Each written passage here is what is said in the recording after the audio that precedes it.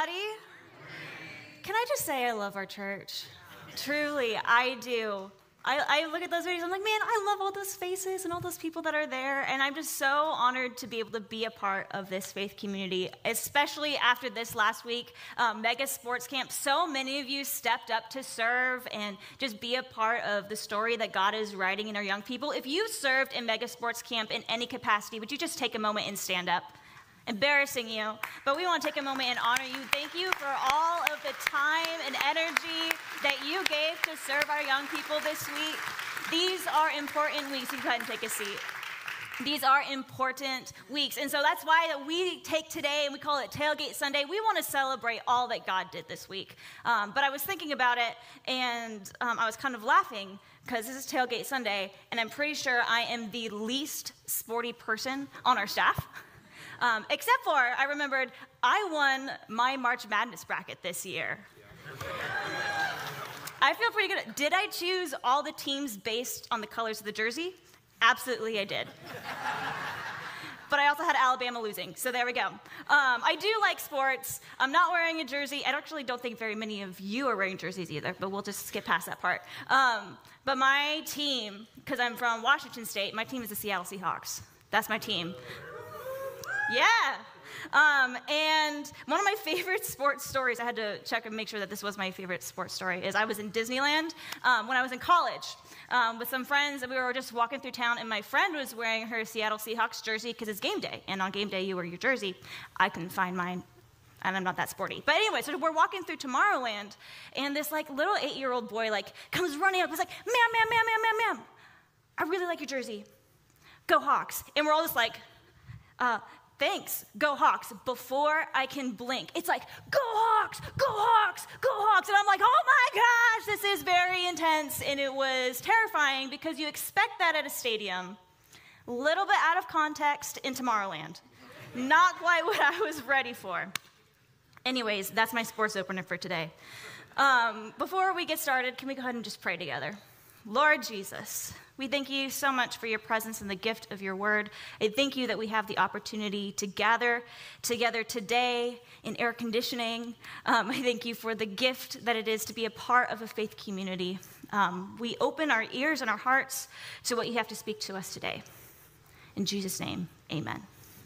So we've been working through the book of Acts since the beginning of the year, and we are only on chapter 13. So we got a long way to go, but we're getting to see the very early stages of the formation of the early empowered church. And we've seen a couple key turning points up to this point, right?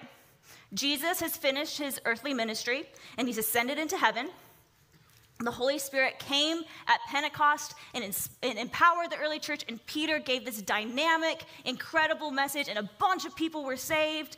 We're seeing the church starting to come together, and healings are happening. People are starting to believe that Jesus Christ is their Lord and Savior, and there's miracles that are happening, and it's making some pretty big waves. It's getting people's attention, and with that has become some persecution, and Peter was just thrown in jail.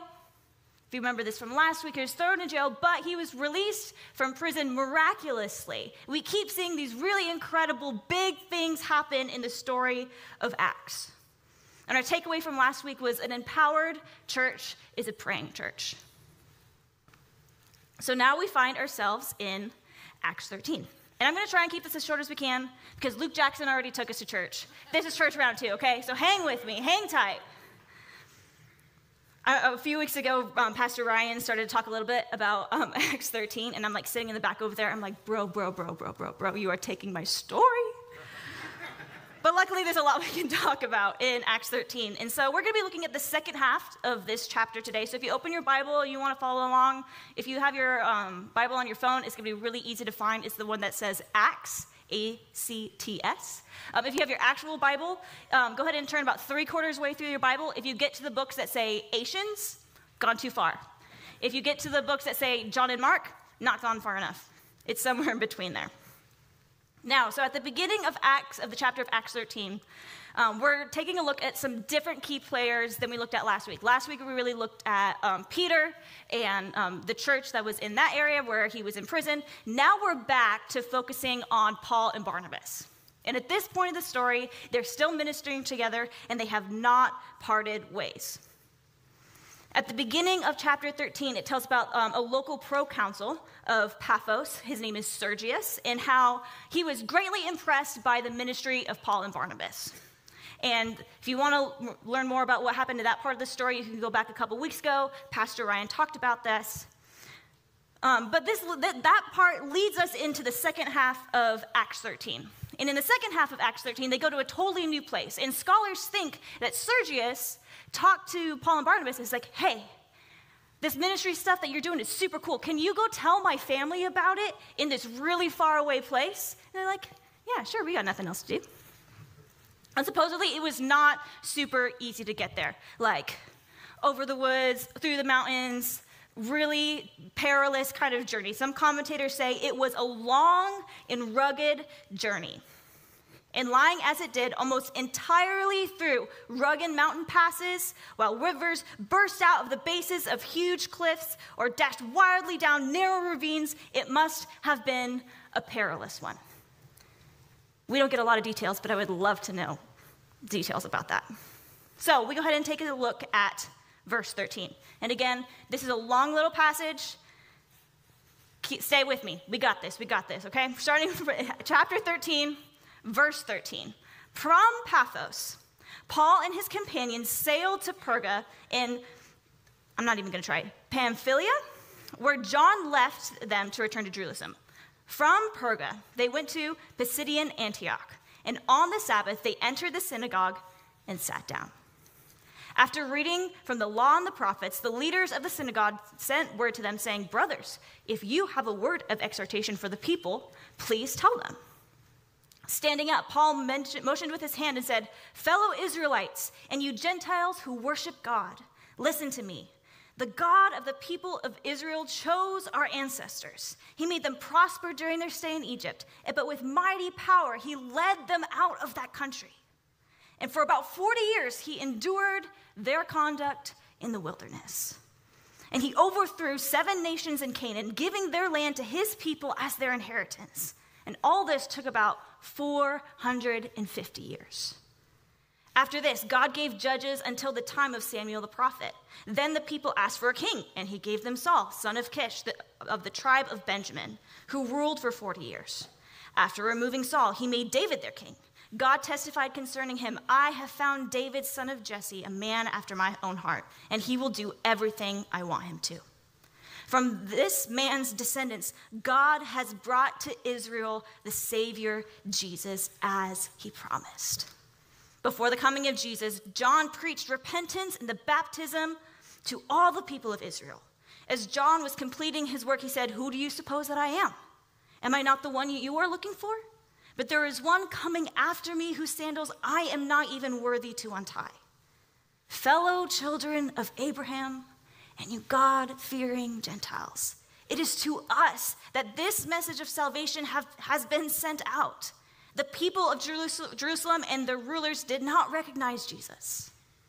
Yet in condemning him, they fulfilled the words of the prophets that are read every Sabbath. Though they found no proper ground for a death sentence, they asked Pilate to have him executed.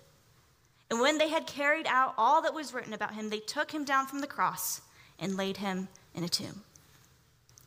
But God raised him from the dead.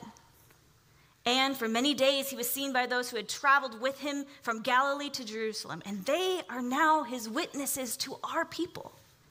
We tell you this good news. What God has promised our ancestors, he has fulfilled for us, their children, by raising up Jesus. As it is written in the 2nd Psalm, you are my son. Today I have become your father. God raised him from the dead that he will never be subject to decay. As God said, I will give you the holy and sure blessings promised to David. So it is also stated elsewhere. You will not let your Holy One see decay. Now, when David had served God's purposes, in his own generation he fell asleep, and he was buried with his ancestors, and his body decayed. But the one whom God raised from the dead did not see decay. Therefore, my friends, I want you to know that through Jesus, the forgiveness of sins is proclaimed to you. Through him, and everyone who believes is set free from every sin, a justification that you were not able to obtain under the law of Moses. Take care that what the prophets have said to you did not happen to you. Look, you scoffers, wonder and perish, for I am going to do something in your days that you would never believe, even if someone told you. Paul and Barnabas were leaving the synagogue, and the people invited them to speak further about these things the next Sabbath. Paul, in this passage, is invited and given an opportunity to speak in this new town that some random person that he met in a totally different town asked him to go to. And he, at the beginning of this passage, has no idea how this is going to go. Maybe he has hope that it's going to go really well. And thankfully from our passage, it's gone pretty well, right? So he goes and he does what he normally does, and he goes to the synagogue on the Sabbath, and the church leader says, hey, if you have a word of exhortation for the people, please speak. This is not completely unlike what we've seen here today, right? We had Luke Jackson come to here and share with us as church leaders. We're like, hey, Luke Jackson, do you mind coming and sharing something? If you have something, an encouraging word to share with our body, with our faith community, would you share with us? This is a similar opportunity that Paul has. Paul and his crew we kind of invited Luke Jackson. We were like, hey, Luke, you should come hang with us and talk at Mega Sports Camp and then talk on Sunday morning. It'll be super great and fun. Paul and his crew had no idea what they were getting into, and the church also didn't know that they were coming. They just showed up, and then this leader's like, hey, you extinguished guest, why don't you come on up and share something? If you have a word of exhortation for the people, please share. And Paul doesn't say, oh, I have nothing to say. Paul doesn't go, oh, well, I kind of am a cool person, and I kind of have a story. When Paul is invited to say something of substance, he tells the story of Jesus. Or as others would say, he preached the word. Paul took the opportunity at hand and was ready to say something. When we are invited to share, when we are asked about the faith that we walk, we need to be ready to share the story. In 2 Timothy 2:4, Paul tells Timothy, an upcoming church leader, preach the word.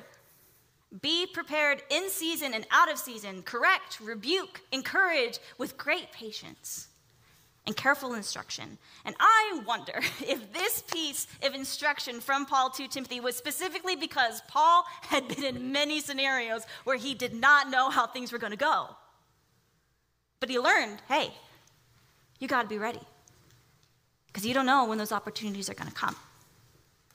We don't know what opportunities are going to come up to us. I don't know about you, but God does not always wake me up in the morning with hey, Rachel, when you're at Merit Coffee today, you are going to tell somebody about Jesus. I don't know, maybe that happens to you. It does not always happen to me. We are not often, we don't get a heads up oftentimes of the opportunities that we're going to have to talk about our faith. And so we need to be ready for when the opportunity arises, in season and out of season. For Paul, I cannot imagine a more seamless opportunity. As we look at Paul's story through the rest of Acts, there's going to be times where he is not invited and he speaks anyway. There's times that he is specifically not asked to speak and he speaks anyway.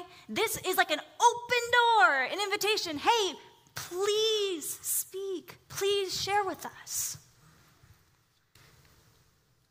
I think there's something about that. When we are invited to share the story, when we are invited and asked, it's a gift. When Paul is invited to share, what does he share? He shares a story. And I find it so interesting that this time when Paul shares is one of the first times that we really hear Paul speak in front of people. This is what he decides to talk about, because this is why it's so interesting. If you've read a good chunk of the New Testament and the Pauline letters and the letters that Paul has written, they're not necessarily in narrative story form.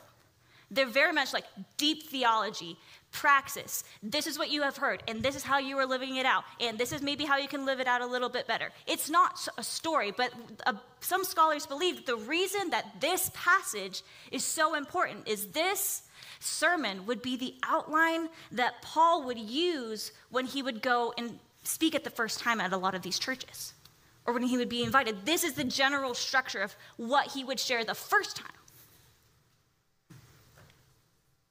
When it's point one, Paul's starting point is a story.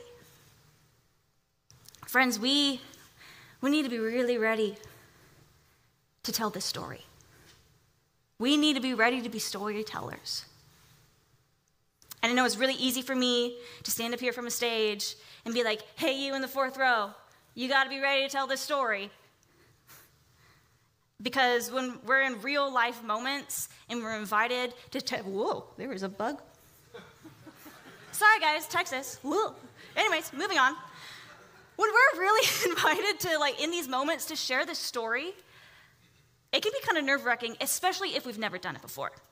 It might not be that much unlike when I played soccer in elementary school. Hang with me. So I played soccer in elementary school. My dad was the coach so that he could control when the practice times were. It was a rough time for me as a kid. My dad was my pastor, my dad was my dad, and my dad was my soccer coach. I had a lot of therapy. But I remember this one time, I had been playing for a couple years, and you know how the game of soccer goes at that point. And my dad's been coaching for a couple years, so he knows how it's supposed to go. And I was playing as a forward, right? And so for some of you not sports people, that means that your job is to get the ball into the goal, right? And so I got the ball, and I'm like, this is my time to shine. And I'm dribbling it, and I get up, and I'm faced with these defenders, and I'm terrified.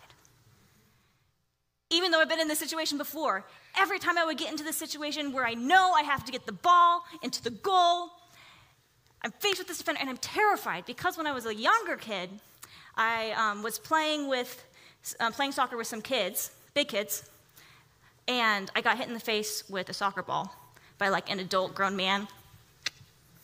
Boom! Right, soccer ball in the face. And it kind of scared me a bit. And so years later, I'm in this moment, and I'm just nervous, and I'm kicking. I'm like, all right, this is my time. I know I got to go. I know I got to do this. But I'm terrified of this girl kicking the ball back in my face and hitting me in the face with a soccer ball. And I just remember that feeling of anxiousness of I don't know how this is going to happen, but I'm really, really scared if this goes wrong. And so sometimes when we're in these moments where we maybe see the opportunity that we have to share our faith or share about our journey with God or share about God, but if we haven't done it before, we're kind of scared that we're going to get hit in the face with a soccer ball.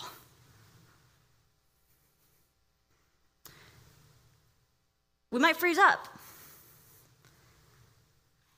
And I think part of what we have to walk through is when we've never done it before, one, we have to be prepared. And two, we have to be super connected to the Holy Spirit because the Holy Spirit is our empowerer in those moments.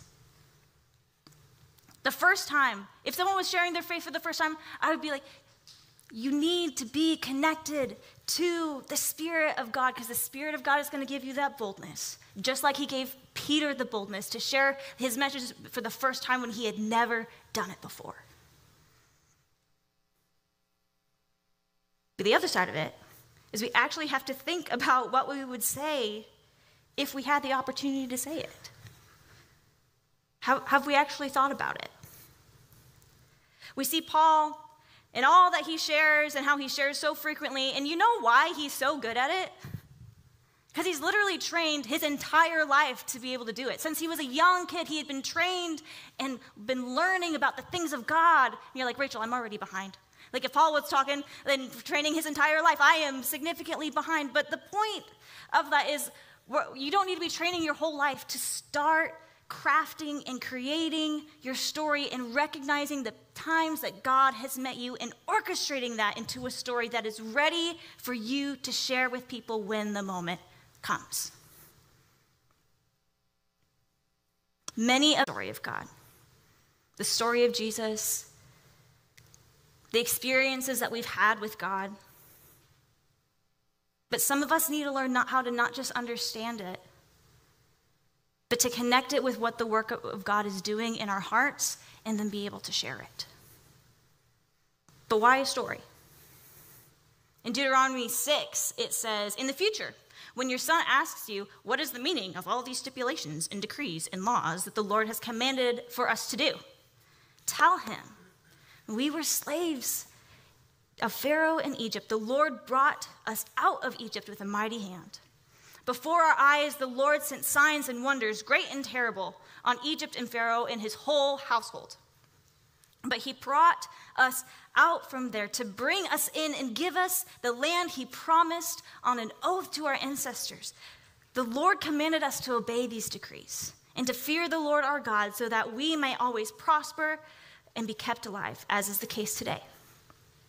And if we are careful to obey all these laws before the Lord our God, as he has commanded us, that will be our righteousness. In Deuteronomy, the Israelites are still figuring out how to do this whole freedom thing after being slaves for so long in Egypt. They now have all these laws and boundaries for how they are supposed to live life. And they know, and the reason that this verse is in here is they know at some point they're going to have to explain to people why they do the things that they do, particularly their children. But also, I think the way that they did things, the way that God outlined for them to live was so different than how the rest of the world was doing things. Israel, why do you do things so differently than everybody else? Why do you Sabbath? Why do you only worship one God? Why don't you eat pork? Because we used to be enslaved, and the Lord let us out, and now we are free. And so we live different. How do we explain how we live our life? When we're asked about the laws and the rules and the reasons, God tells us, tell them a story. Because the story should always inform what we do. Why do you only speak encouraging words to your coworkers? Why are you so honest all the time? Why are you so generous? One answer we could give, it's Jesus, which is accurate. A different answer might be, I used to be one way, but I encountered a God who created the universe and died in my place and made a way for me to live whole and free again. And so now I live differently. That's the story we need to be telling people.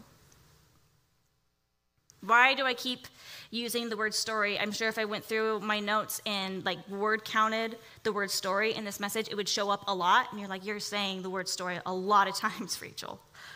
What's the impact of story? Well, we first have to think about, we think of our own life in the terms of story, right? Stories bring coherence to our little pieces and bits of existence in our human life. Our families have stories. Family stories define who we are. How many of you have an iconic family story that you guys tell around a campfire all the time? No? Just me? You guys don't have family stories? Yeah, you guys have these stories help frame how we understand our family identity. We laugh, we reminisce. So my siblings and I, we often name our stories, our family story. They almost all the time include my dad. And the one story that we have is called The Explosion. And it was 4th of July. So let this be a cautionary tale to everybody else. I had to been 4 years old. And my dad's side of the family and my mom's side of the family, we went to the lake, we were shooting off fireworks, and my dad was in charge of lighting off all the fireworks. He is significantly better than this now. But what had happened was he was on the dock lighting the fireworks, and the box of new fireworks was a little bit too close to the lighting off fireworks. Some of you are catching where this is going. And the sparks went from the lighting off fireworks into the box of new fireworks and lit all of them off at the same time. Thank goodness there was a lake, but all I remember in my 4-year-old brain is this big explosion of all these fireworks going off, and we're all booking it from they're like, oh my gosh, and my dad's dumping it into the lake. And now 4th of July is very safe and very methodical, and we do things very differently. Family stories give us a sense of identity within our close relationships. We laugh and we bond and we reminisce, and it reminds us why we love these people, and it reminds us why we're still alive in some cases. Personal stories take up about 65% of our personal conversations. Think about it. We share stories to build relationships with new people. It's kind of the way of explaining who we are. According to researchers and other really, really smart brain neuroscience people, when we are being told a story, things in our brain are change very dramatically. When we hear someone just with a PowerPoint talk and just give you straight information, it's lighting up the language center of your brain. But when we begin to tell a story, a bunch of other areas of your brain are also lighting up. And I didn't write all of them down because it's very technical and a lot of big words I didn't quite know how to pronounce. But the crux of it is that we are wired to deeply connect to story. It's why Disney and Marvel and all these movies and stories and books, they make so much money because we want to feel connected to story. There's something about stories that deeply impact us. And as followers of Jesus, as believers, as the people of God, the story of God should deeply inform how we see our world, our faith communities, ourselves. This story of God that we read about in the Bible should inform a lot about us. And we have to remember that every time that we tell the gospel, we're really sharing a story. So we need to be really good storytellers. This story informs our values, who we are, how we think, how we see people in the world around us. If it informs everything, then we need to be really good at telling it.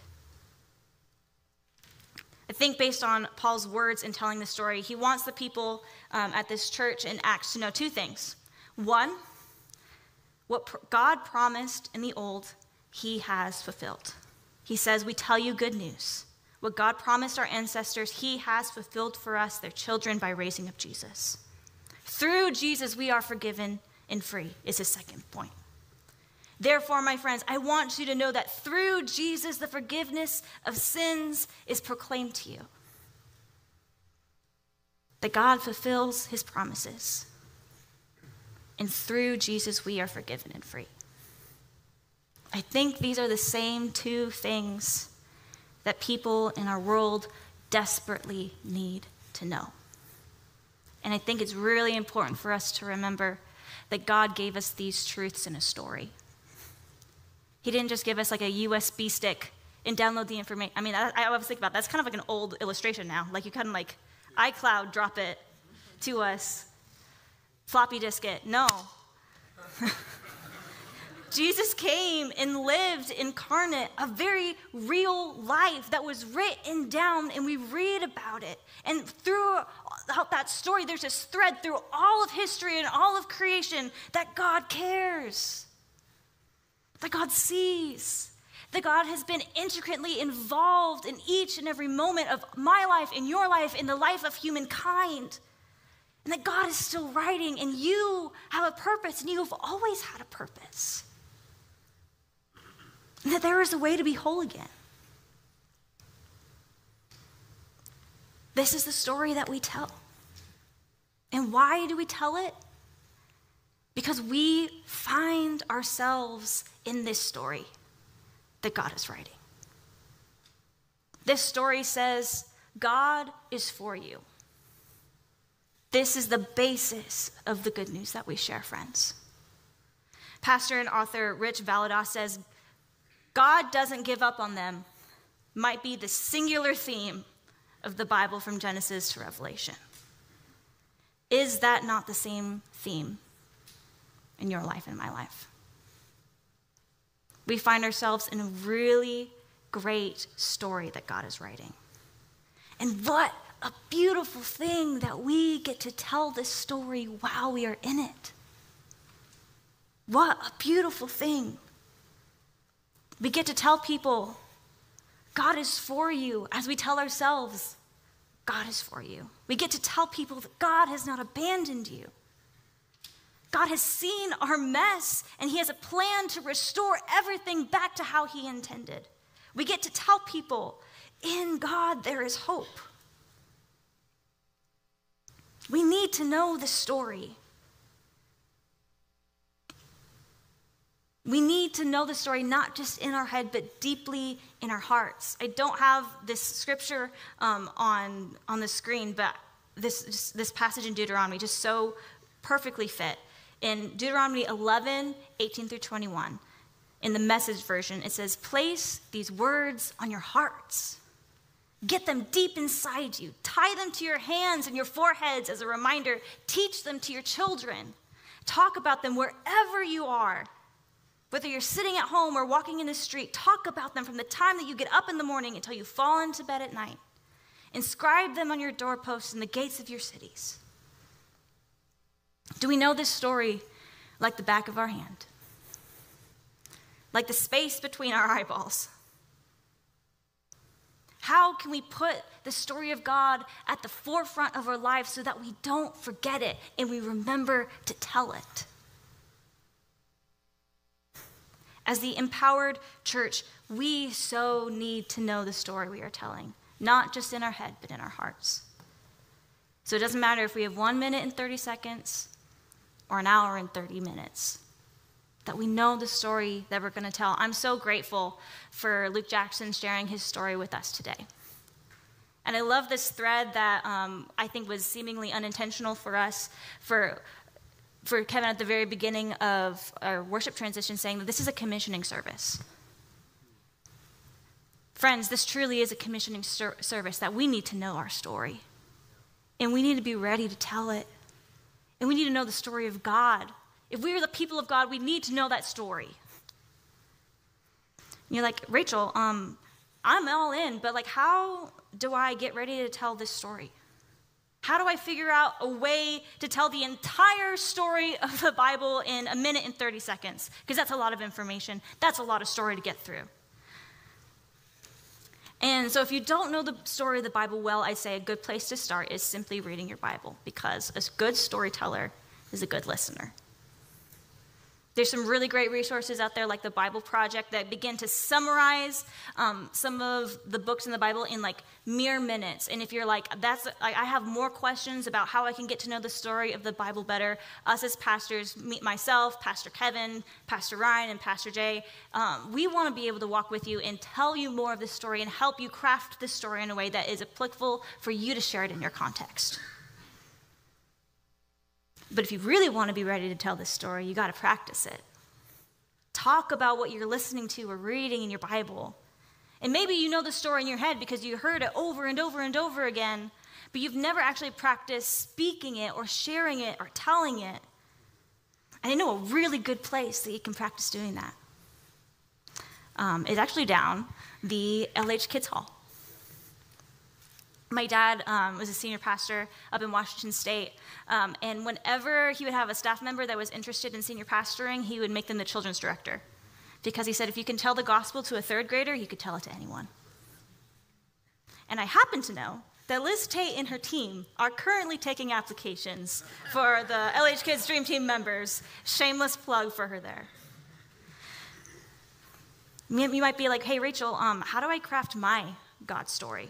Which is a super great question, and actually a question that I've gotten a couple times over this past year so far. Especially, these people love Jesus and have been walking with Jesus, and they're like, hey, I have this opportunity to share my story, and I have no idea where to start, because like I don't have like this big moment, and like how do I begin to craft it or create it? Because I am walking with Jesus, and I do love Jesus, but I don't know how to say it, and I don't know how to communicate it. And I wanted to say a couple things for this. Because for people who love and follow Jesus, but you may not feel like you have a really big, like, major life change that happened really, like, significantly or dramatically, and you're like, I don't know, I just don't think that my story is worth telling. That is so not true. Because we have some of our stories are stories of God's radical grace, where God does a major change in a really short amount of time. And some of our stories are stories of God's faithfulness, where God works a major change over a really long period of time.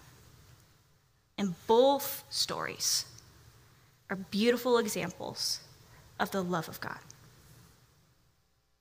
So if you're trying to figure out how to craft your story, I'm going to give you a super quick crash course with a couple questions to get you started. And I like to divide a story into 3 parts, because we have the before, inciting incident or conflict for you English majors out there, and the after.